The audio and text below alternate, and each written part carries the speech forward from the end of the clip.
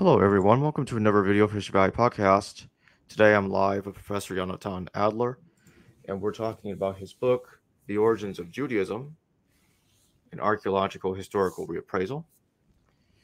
For those that are unfamiliar with him, Professor Yonatan Adler is an associate professor in archaeology at Ariel University in Israel, where he also heads the Institute of Archaeology.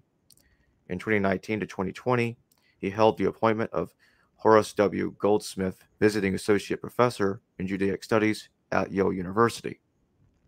Adler specializes in the origins of Judaism as a system of ritual practices and in the evolution of these practices over the long term. His research in recent years has focused on ritual purity observance evidenced in the archaeological remains of chalk vessels and immersion pools. He has also researched and published extensively on ancient tefillin phylacteries from Qumran and elsewhere in the Judean desert.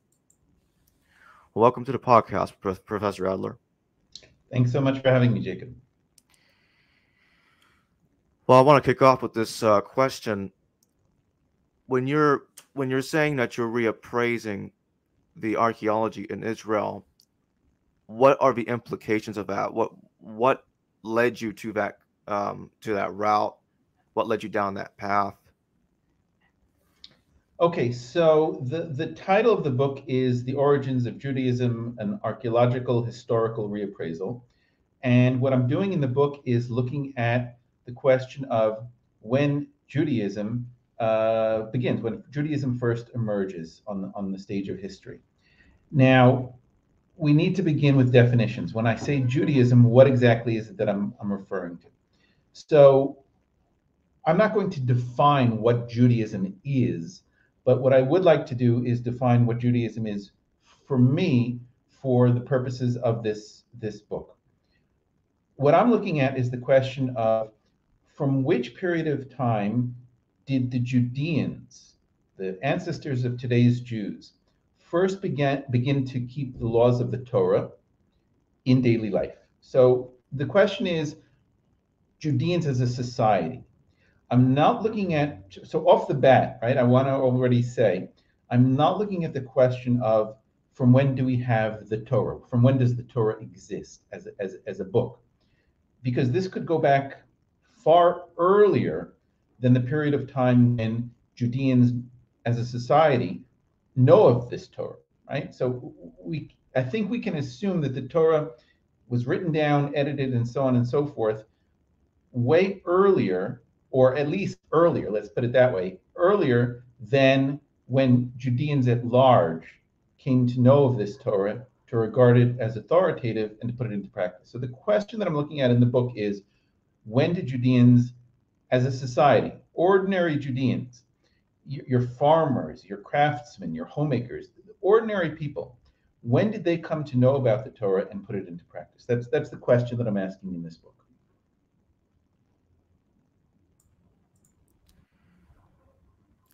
What would you say is the earliest evidence that we have that attests to the existence of the earliest evidence for Jewish practices, basically? Okay, so precisely that's the question that I'm asking.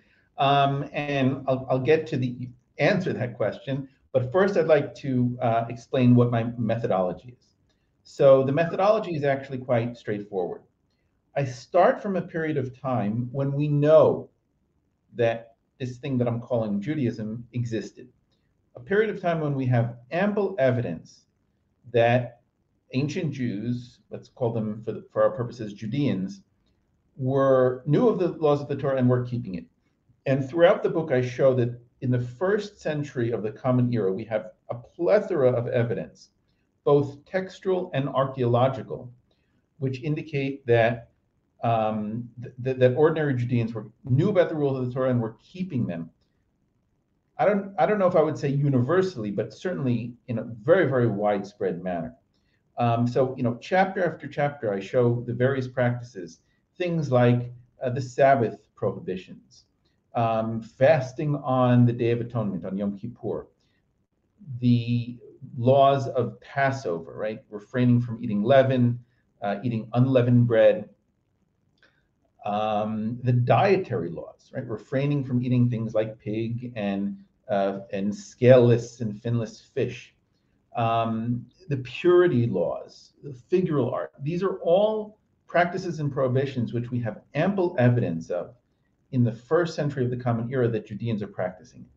What I then do is then I look backwards in time. I go backwards to the first century before the Common Era, to the second century before the Common Era, to the third century before the Common Era, looking for evidence that ordinary Judeans were keeping these rules. And what I find, and this is where I'm getting to the cutting to the chase to answer your question, what I find throughout the book is that the trail of evidence ends invariably in the middle of the second century before the Common Era. So the middle of the second century before the Common Era, this is the Hasmonean period, the period when Judea is ruled by an independent Judean family called the Hasmoneans after the Maccabean revolt. It's at this time that we have the first evidence that ordinary Judeans are keeping the rules of the Torah on a wide-scale basis. Would it be fair to say, from the evidence that you've examined, that Judaism and its religious practices developed in stages over time? Okay, so when we're dealing with archaeological time, when we're dealing in the ancient past, I think it's important to remember that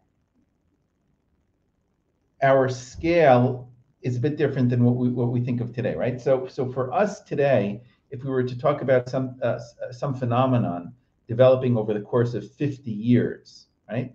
That's a long time, right? What was 50 years ago today? Today we're in 2023, so 50 years ago was 1973. That was a long time ago. So think of some kind of cultural phenomenon that developed over the course of the last 50 years. We would think of that as a long time. In archaeological terms, that wouldn't be considered a long time. So I'm using quite a broad brush when I speak of the middle of the second century before the Common Era, right? The middle of the second century before the Common Era is the course of a couple of decades. The earliest evidence that we have comes from around that period of time.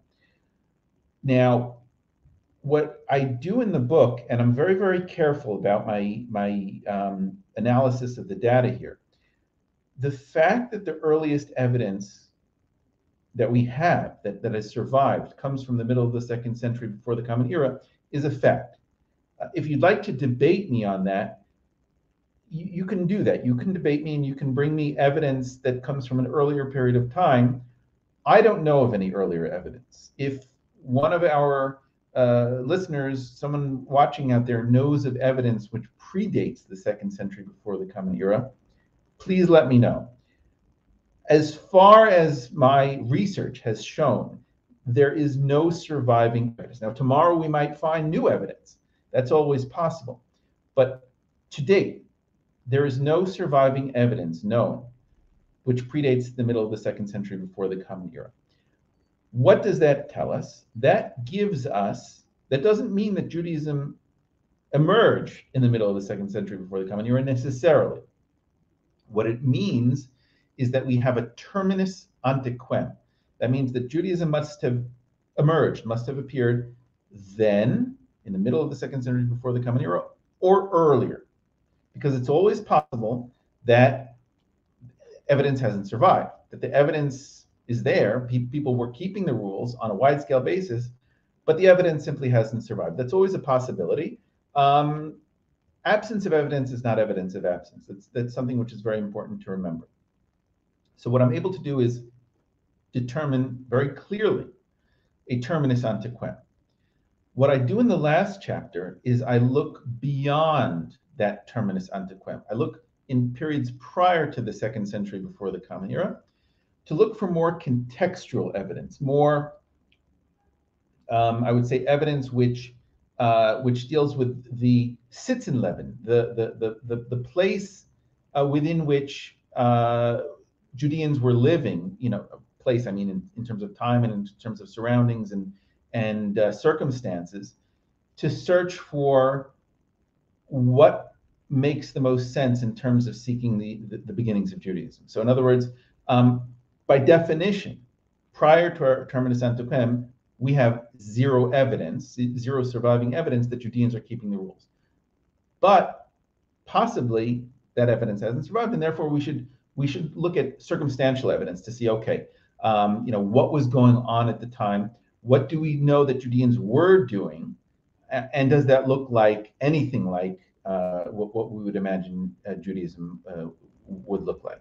So I assume that we'll get into the details a little bit more as we discuss this, but basically that's the overall outline of the book. I have a data-driven analysis in the first 6 chapters, right, where I look at practice after practice. I start with the first century of the Common Era, go backwards in time, showing that the trail of evidence ends in the middle of the 2nd century BCE.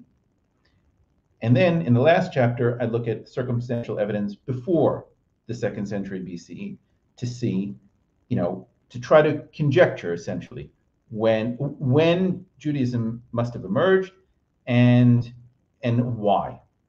That's the basic outline of the book. I remember that you mentioned in the book that you think it's possible that there might have been a proto-Pentateuch, as you call it. And I want to ask, in relation to that question, to that possibility, because I know you bring up Hilkiah, you bring up Ezra. We both know that in the Old Testament, Hilkiah supposedly discovered some kind of law code during a renovation of the first temple. And then later on, supposedly, Ezra released copies of his law. And what I want to ask you about is, how reliable do you think those accounts are? And could the hypothetical proto-Pentateuch, in your opinion, be possibly connected to either one of those accounts? What are your thoughts on that? Okay, so number one, I want to make very clear that in my book, I distinguish between what I call intellectual history and social history. Intellectual history is what biblical scholars usually spend most of their time doing.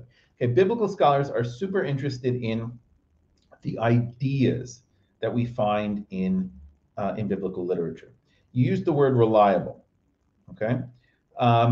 We need to be very careful when we're speaking about any writings, historical writings, ancient writings, certainly, what kind of evidence we can expect to be able to extract from writings, from texts.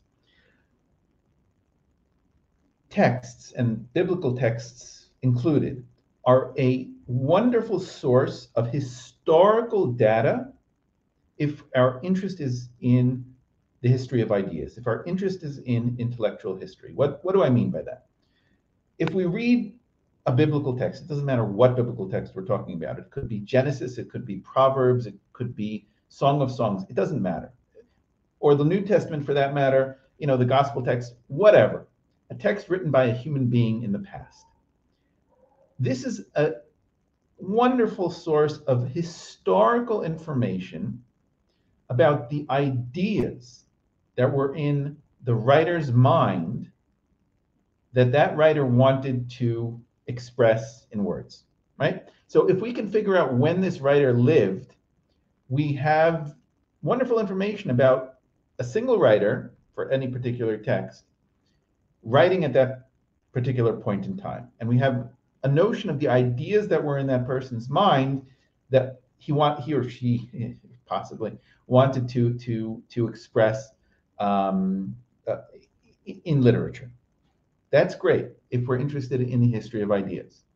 If we're interested in social history, in other words, in what the people surrounding this writer were thinking, were doing, if we're interested in political history and in any kind of economic history, any other kind of history aside from the history of ideas, then we run into some trouble, right? Because the biblical texts, again, any text that's written by human beings in the past, in other words, before right now, which is all the texts that we have, they're penned by human beings who are subjective.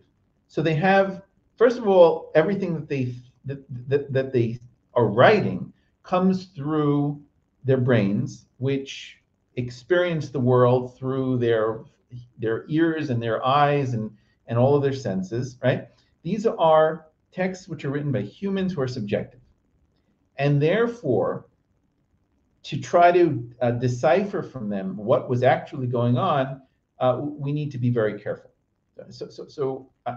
There's no such thing as a reliable text, period, full stop, right? We don't use, I don't like to use the term reliable when we're talking about history, right? When we're talking about relying on, some textual source, whatever that textual source is. I don't think that that's an appropriate term. I think that these texts are excellent sources for intellectual history. So that was all an introduction to answer your question. In terms of Pentateuch, Proto-Pentateuch, and so on and so forth, I might have mentioned this in the book, but I don't get into this because I'm not doing intellectual history.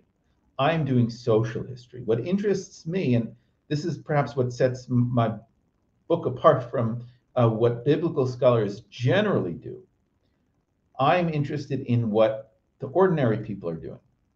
I'm not interested in terms of, as far as the book is concerned, I'm not interested in the biblical writers as such. I'm not interested in what they're thinking people should be doing, what they're telling us people were doing.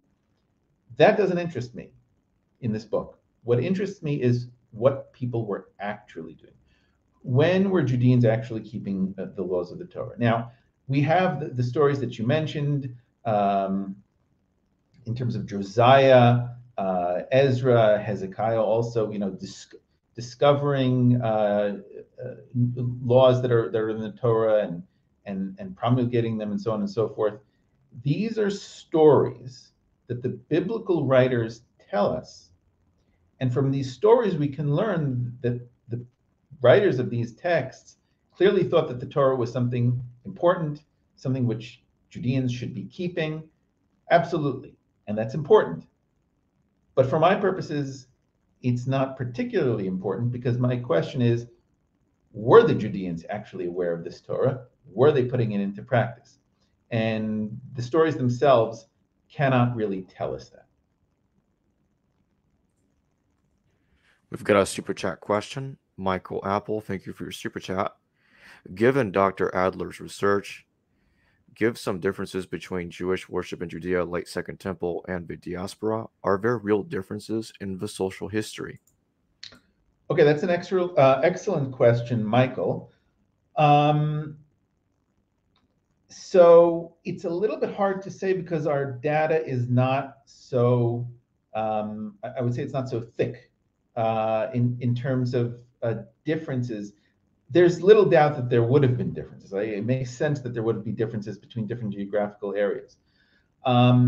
We have evidence that Judeans in the diaspora are keeping things like Shabbat, are refraining from eating pig. So, for example, Jews in Egypt, Judeans in Egypt, we are told that they refrain from eating pig. We have synagogues in Egypt where Judeans are gathering once a week to hear the Torah being read. And we also find in the New Testament, especially in Acts, stories about synagogues in the diaspora, especially in the area of Asia Minor, Turkey of today, where the Torah was being read on a weekly basis before, again, ordinary people. So whereas most people probably would have been illiterate, all you needed is for one person in the community to know how to read, and for there to be one scroll of the Torah in that community, and a building where people could gather once a week, and you would have the Torah being spread. So to the degree that the Torah was the same in all these different places, and I think there's good reason to think that was the case, it would make sense that more or less you would have more or less the same observances. When I say more or less, that means, so, people are observing prohibitions on the Sabbath. Exactly what those prohibitions were, doubtless there would have been disagreements about. But the fact that they're observing some kind of prohibitions on Sabbath is clear. The same as far as, abstaining from the things that are prohibited in the Pentateuch. There probably were differences in how exactly this was interpreted, but the basic rules, I think, were probably kept both in the diaspora and in Judea. I want to discuss the elephantine papyri for a moment. Is it really early evidence of the Passover being practiced or something similar to it? Because I know you talk about that as well a little bit. Sure. Just want to get your quick thoughts on that. Yeah, sure. Okay, so the elephantine papyri are super important for understanding Judean society in, let's say, the 5th century before the Common Era. That's when these date to. Some of them have actually excellent dates in the documents themselves. These come from, just for the listeners who perhaps aren't familiar, Elephantine is an island in southern Egypt, so it's called Upper Egypt, Upper Nile, near Aswan of today. And there was a Judean settlement, so a settlement of Judeans, self-identifying as Judeans, living on this island in the Nile River in the 5th century before the Common Era, so the 400s before the Common Era. And because this is Egypt, it's an arid country, we have preserved papyri, which usually wouldn't have been preserved under normal circumstances. Because it's such a dry area, these have been preserved. We also have ostraca. These are documents written on broken pottery shards, which also have been found. And not all of them belong to Judeans, but a large collection do belong to Judeans. And what we find is that there's no evidence in these documents that the Judeans living in the 5th century before the Common Era knew anything of the Torah. Okay, and the one document which scholars tend to cite that seems to have something to do with the Torah is the so-called Passover letter. This is a letter which speaks about something happening on the 14th day of a certain month. And from the back of the papyrus, it seems, the continuation of the letter, it seems that that month is probably Nisan, which is the first month of the year. And something happening for 7 days between the 15th and the 21st of this month, which seems to coincide with the festival of unleavened bread. And supposedly, the letter also talks about eating Passover sacrifice and refraining from eating leaven, eating unleavened bread, purifying before this holiday, and so on and so forth. This sounds a lot like a Passover and the festival of unleavened bread that we find in the Pentateuch. What I show in the book is a major problem with this understanding is that all of the parts of the letter which speak about Passover, eating unleavened bread, and so on and so forth, all the stuff that really looks like what we find in the Pentateuch is all reconstructed, right? So this papyrus is extremely fragmentary. There's only the upper part of it and the left-hand part of it has survived. The right-hand part on the front of the papyrus is almost completely missing. And it's there in that missing part that we have all the stuff that's really parallel to Passover. Now, to do that, right, to say, okay, so we're going to reconstruct this letter and then use it as evidence that Judeans were keeping the rules of the Torah is what we call in logic circular reasoning, right? And just in case the listeners here aren't aware of this, circular reasoning is bad. right? We try to avoid circular reasoning because it's bad reasoning. So I'm not saying that we can't try to reconstruct this letter. It's fine to try to reconstruct the letter. But if we assume that the writers of the letter knew about the Torah and reconstruct the letter on that basis, we can't go then 180 degrees and reason, okay, they must have known about the Torah because here, it talks all about Passover just like it says in the Pentateuch. So the so-called Passover letter is actually nothing of the sort. It's not a letter which speaks about Passover. The one word in this letter which has been preserved, which scholars think has something to do with the festival of unleavened bread, is the word in Aramaic chamir. And the word chamir, scholars have translated this to mean leaven, right? But in actuality, it means fermented. And that line, the preserved line, speaks about drinking something, and anything which is fermented, which is hamir, right? So in later Aramaic, the word hamir has come to be used for fermented dough, which is leaven. But because the line is speaking about drinking or not drinking, I think the most straightforward translation would be fermented. Either drink something fermented, don't drink something fermented. The Pentateuchal rules about the festival of unleavened bread, Passover, say nothing about drinking anything. There's nothing to drink or not to drink, nothing about any fermented drink. So the connection to Passover or to the festival of unleavened bread at most has something to do with the dates. So if indeed the dates are from the 15th until the 21st of the month of Nisan, then we would have a parallel in terms of the festival that we find in the Pentateuch. That's not a reason to assume that the writer of this letter knew about the Pentateuch.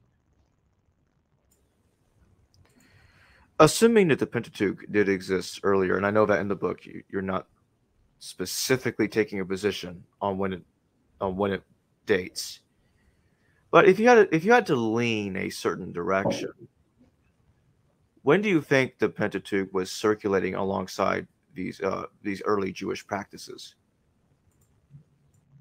So again, if the question is when did it exist, and you were to ask me, when was the Pentateuch written, when was it edited, and you were to ask me if I had to, lean in one direction or another, I would say, what's forcing me to lean in one direction or another? I don't know.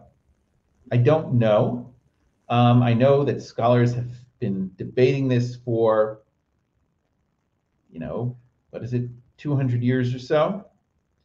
And I think the evidence that we have, that I've seen, is not very good. So it's really, really hard to stake a claim, in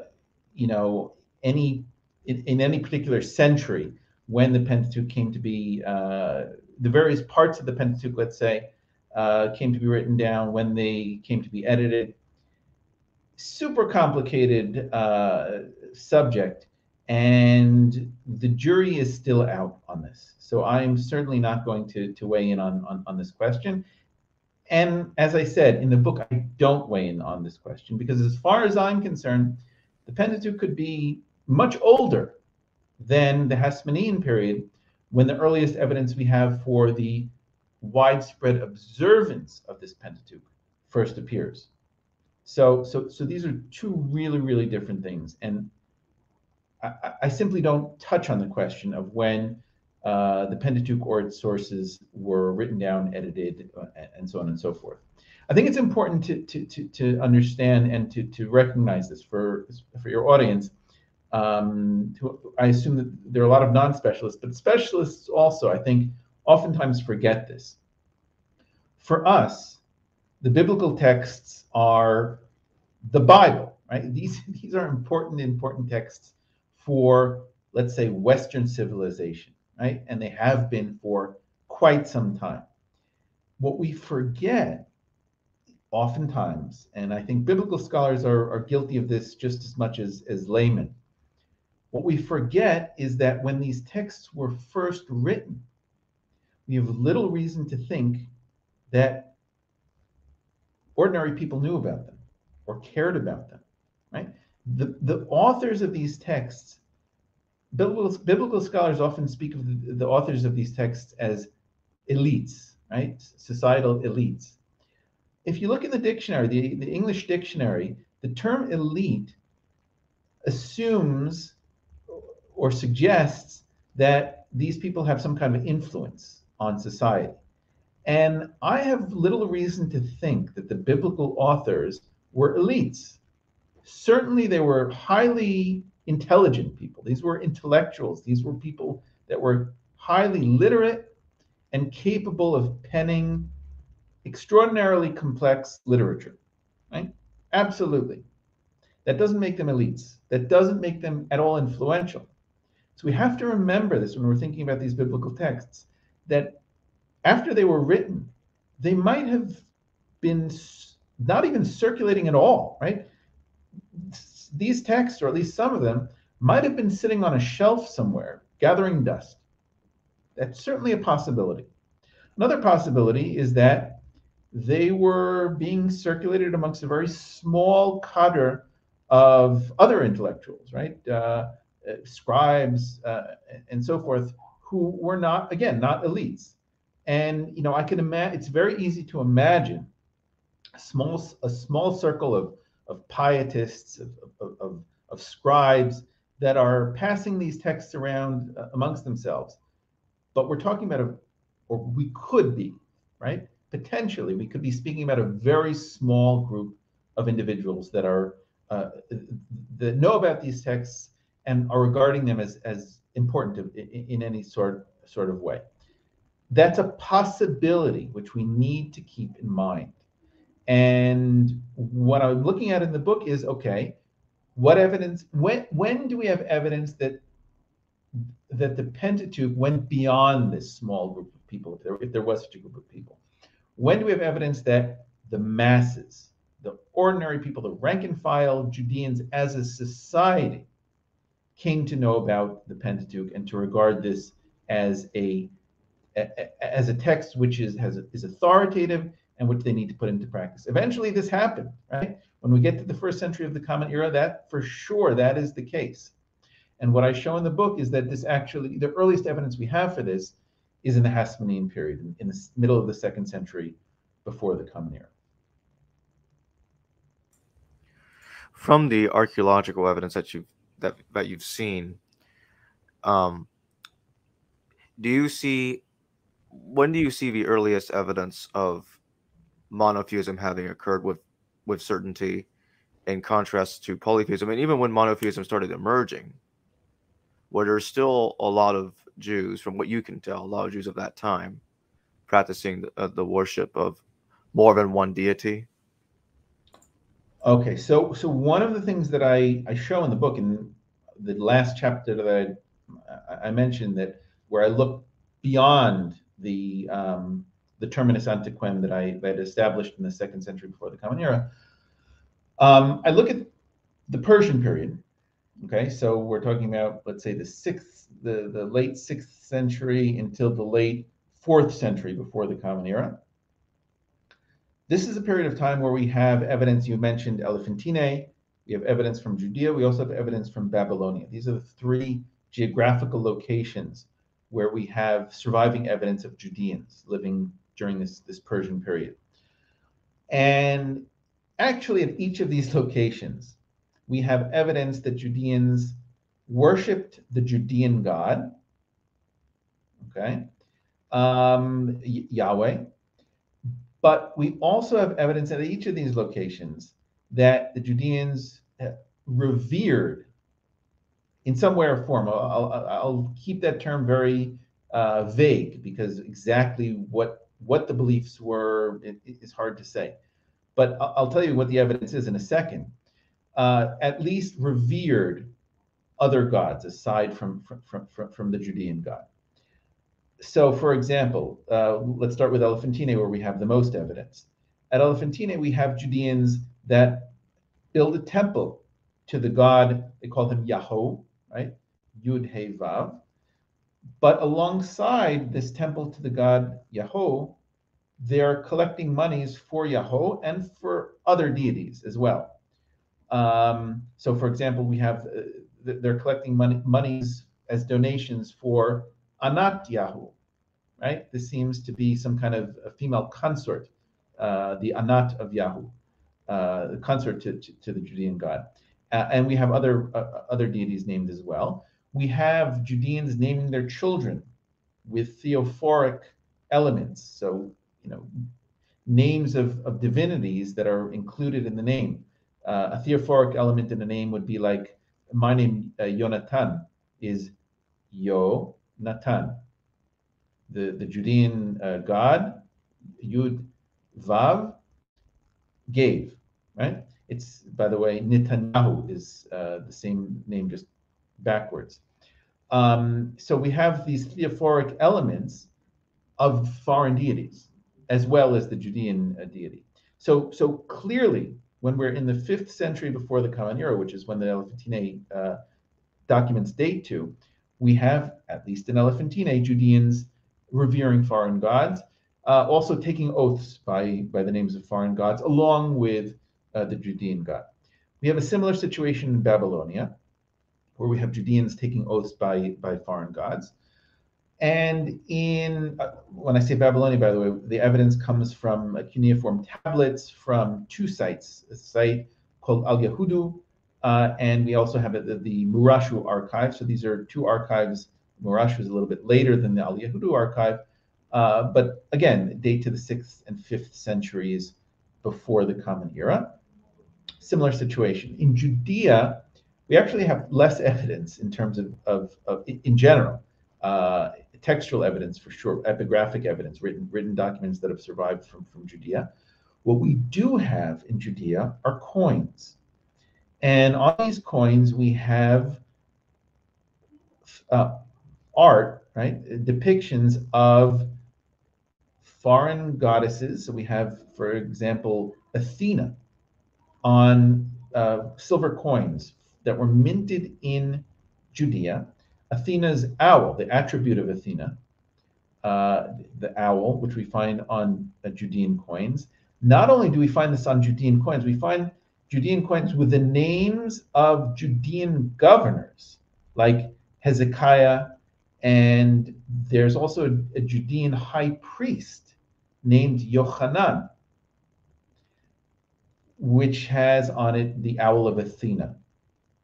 Right, so we have the name Yochanan HaKohen, Yochanan the priest, and in the middle of it has the attribute of Athena, the Athenian owl. Now, these coins, to be fair, are copies of Athenian coins. They're copies of coins that were minted in Athens. They're minted in Judea by Judeans, and the Judeans copied these motifs. But they're certainly pagan, as far, polytheistic, let's put it that way, and which is super interesting. So certainly there is no evidence that Judeans at this time, in the Persian period, up until the conquest of Alexander the Great in, let's say, 332 BC, there's no evidence that they were worshiping only the Judean god in any kind of monotheistic or monolattrist kind of way. There's no evidence for that in this early period. Before the Pentateuch became a very popular and popularly read book in the 2nd century BC, 1st century BC era, where do you think this text might have been circulating before it became widely popular? So I don't know, right? I don't know. We don't have evidence for this. We can only imagine. So again, when it was written, I don't know. After it was written and edited and so on, we don't know. We don't know if, I can give you, two ends of the spectrum. One end of the spectrum is that it was sitting on a shelf gathering dust. Nobody looked at it for decades, centuries. It's a possibility. As long as the physical copy of the book was able to survive enough time until it could be copied again, that's certainly a possibility. Another possibility is that it was, as you said, circulating amongst a small group of people. So again, it's easy to imagine that there might have been some small group of people that were reading this text, perhaps even putting it into practice. Certainly, it's a possibility. The issue is that we don't have evidence for any of this. We simply don't know. And I don't see much reason to conjecture in either direction as long as we don't have evidence. Now, I should point out that we do have a translation of the Pentateuch into Greek called the Septuagint. And there are scholars that would like to date the Septuagint to the 3rd century before the Common Era. On the basis, I think the strongest evidence is linguistic based. I can't weigh in on that because my Greek is not good enough to be able to tell you that the Greek of the Septuagint is specifically 3rd century BC and not 2nd century BC. How scholars are able to get to that determination, I don't know. But as far as I can tell, that's the best evidence that they have for dating the Septuagint that early. Aside from the mythical story that we find in the letter of Aristeas that Ptolemy II had the Septuagint, this is a mythical story. There's no reason to think that anything of the sort actually happened. But let's say that the Septuagint was translated in the 3rd century before the Common Era. Okay, what does that mean? What kind of distribution did the Pentateuch have at this time? I don't know.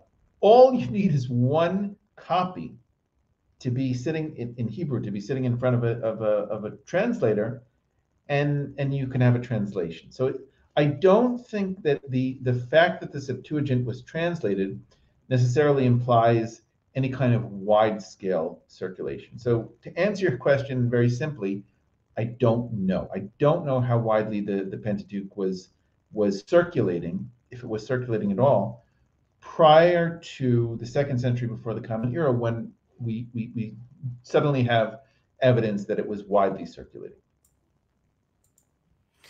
I want to return to the elephantine papyri for a minute.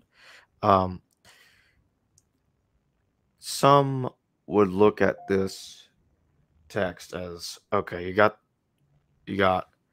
what appears to be an earlier version of the Jewish God in there being mentioned as having this consort on Yahoo. And some look at this and they have the opinion that this is some kind of evidence of could be early syncretism between an earlier version of the Jewish God, possibly with a Canaanite God, or having been originally a Canaanite deity even. What are your thoughts on this, if you have any? Okay, so the question of when when this notion of Yahweh, of the Judean God, Israelite God, first appears, how far back it goes, does it predate any kind of Israelite identity, any kind of Judean identity?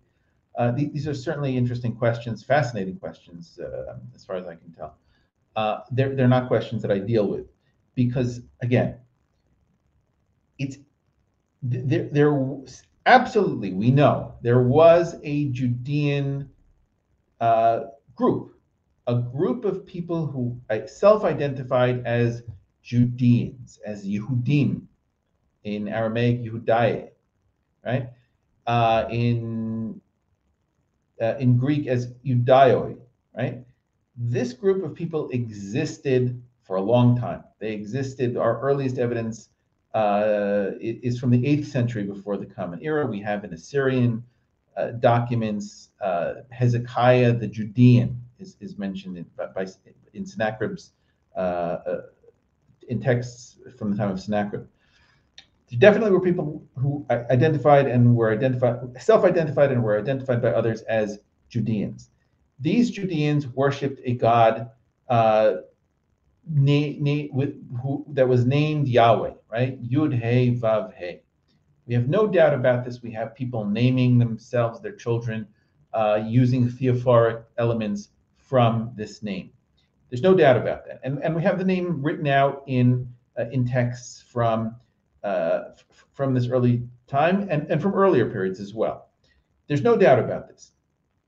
That's not a question that I'm looking at in this book, because this goes back a long time.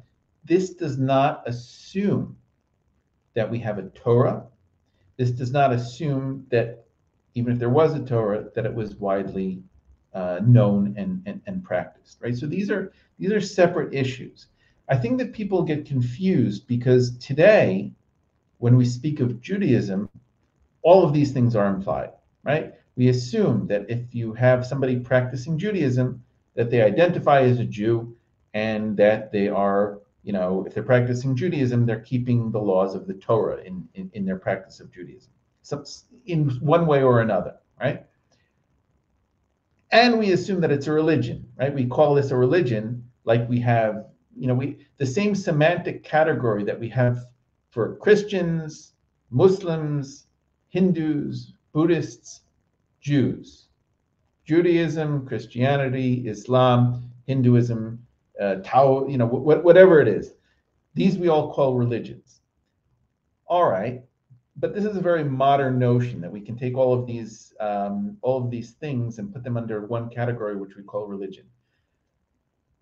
This is not what I'm looking at, right? So I'm not looking at modern day Judaism. I'm looking at the laws of one of the laws of the Torah being practiced by ordinary people, and that the earliest evidence for that comes much later than the earliest evidence we have for Judeans or the Judean God.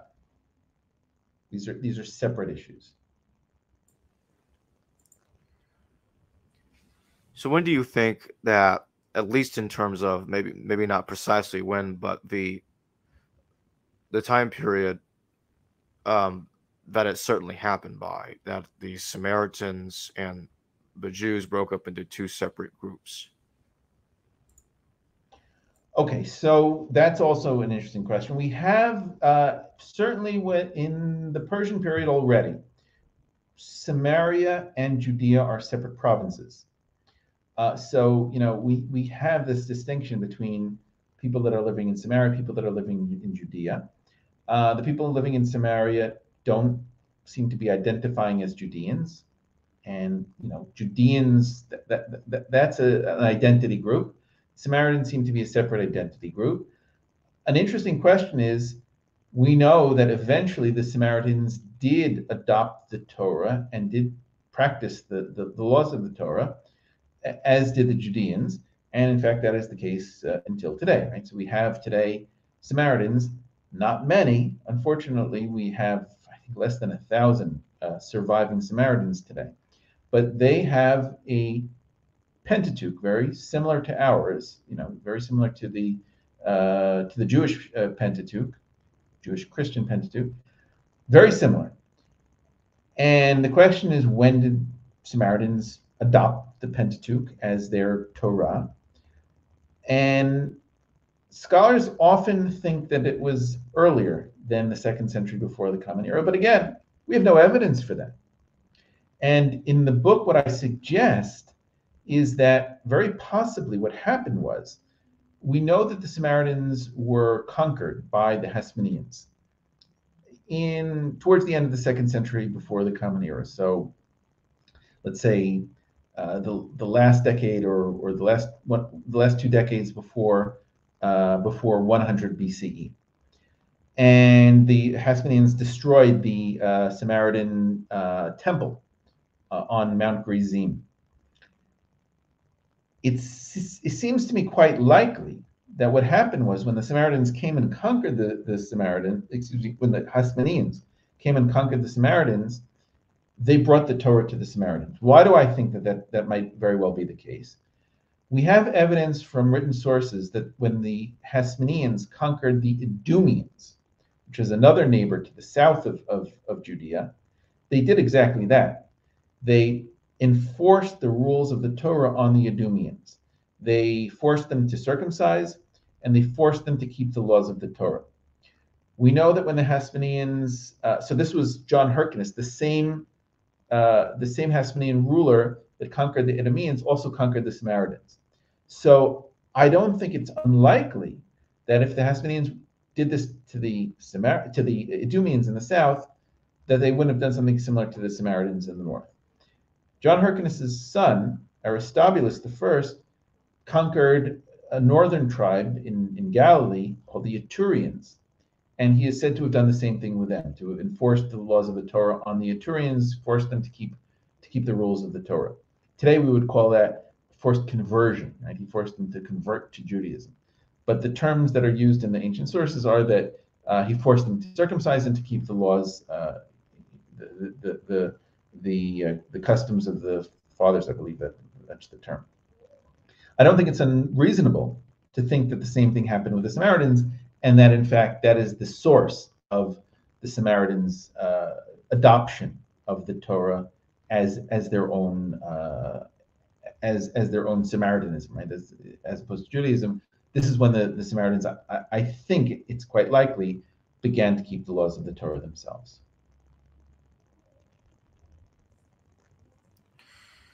And as for the different sectarian movements, when do you think that? Let me rephrase that. What is the earliest evidence that we have for the Essenes and the Pharisees and the Sadducees?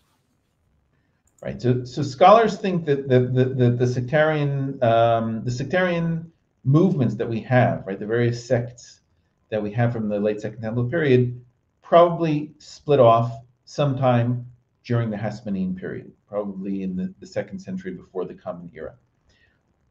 I think that this is quite telling that we have the sects splitting specifically at this time. We have to remember that the Pentateuch is a very opaque text, right? It's essentially impossible to keep the rules of the Pentateuch without interpreting them. So interpretation is an incredibly important element in Judaism. We cannot have Judaism without interpretation. Now, you put two Jews into a room, put two people into a room, give them a text, tell them interpret this text. You're going to have three different opinions. Right? That's the joke. You put two Jews into a room, you give them a Torah to interpret or whatever it is, ask them their opinion about something, you're going to have three different opinions. Why is that? Because we're human beings and we interpret things differently because we have different experiences and we have different makeups and we grew up in different homes and so on and so forth. We think differently because we're different people. And as such, it is essentially impossible to have Judaism without having disagreements. You cannot have Judaism without which is based on the notion that the Torah, the Pentateuch, is the base text which needs to be interpreted and not have arguments about it. So the fact that the sects emerge in the 2nd century before the Common Era, I think is quite suggestive of the idea that the Torah only became well-known and regarded as authoritative sometime around then, right? So what I'm imagining here is that the Torah becomes authoritative and the sects start to argue about, okay, how do we interpret this? And then we have the sects splitting. I think that the Hasmoneans here very well may have played an important role. So I mentioned that the Hasmoneans are going around conquering Idumeans, conquering the Samaritans, conquering the Etrurians, enforcing the rules of the Torah on them. This we know happened. I don't think it's as much of a stretch to think that the Hasmoneans did the same thing with the Judeans themselves. So, perhaps in the same generation, perhaps a generation or two before, sometime in the middle of the 2nd century before the Common Era, it seems to me quite likely that it was the Hasmoneans themselves, this ruling family, by the way, a priestly family, that decided to adopt the Pentateuch as the written law, the official law of this newly independent nation. So, we have the Maccabean revolt, we have a newly independent state, this Judean state, which, for the first time since the Iron Age, we have an independent Judean state. The Hasmoneans that are ruling the state needed something to bind the Judeans together and the people that they had conquered, all the various nations that they had conquered, into one unit, right? One political unit, a unified group.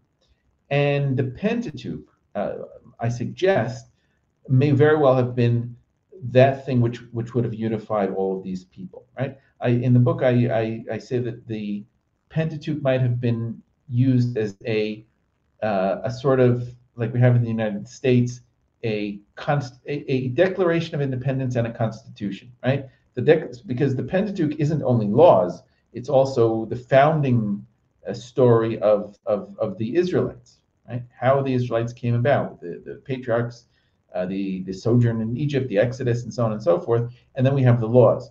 So I think it's somewhat akin to a Declaration of Independence, right? The origin story of the Israelites, and amalgamated with that a constitution, right? So the Judean constitution would have been the laws that we find in the Pentateuch. So I think that the place of the Hasmoneans here could very well be critical. Just want to return real quick to the practices. What is the earliest evidence that we have for the practice of the Sabbath? So again, 2nd century before the Common Era, no earlier. So again, the methodology that I use in the book is that I start with the 1st century of the Common Era. A ton of evidence we have for Sabbath observance. Unfortunately, we don't really have archaeological evidence because Sabbath observance just isn't something which leaves material traces. But authors, both Judean authors, non-Judean authors, are attesting to widespread observance of prohibitions on the Sabbath. And of course, there's arguments about exactly what that means, what's allowed, what's not allowed. We find in the Gospels Jesus arguing with his interlocutors about what is allowed on the Sabbath, what's not allowed. Judeans were arguing about this, but this is going on in the 1st century of the Common Era. We find evidence for this also in the 1st century before the Common Era. We have cities in the Eastern Mediterranean which are allowing their Judean citizens to join the army because they can't keep the Sabbath properly in the army.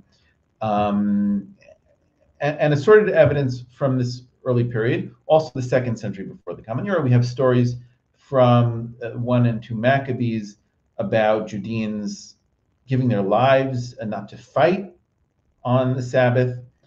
The earliest evidence that we have of this sort is from the 2nd century before the Common Era.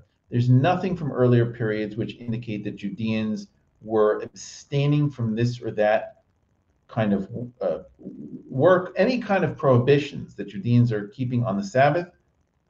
We don't have before the 2nd century BCE. Now, the term Sabbath appears in biblical texts outside of the Pentateuch, which seem to predate the 2nd century BCE.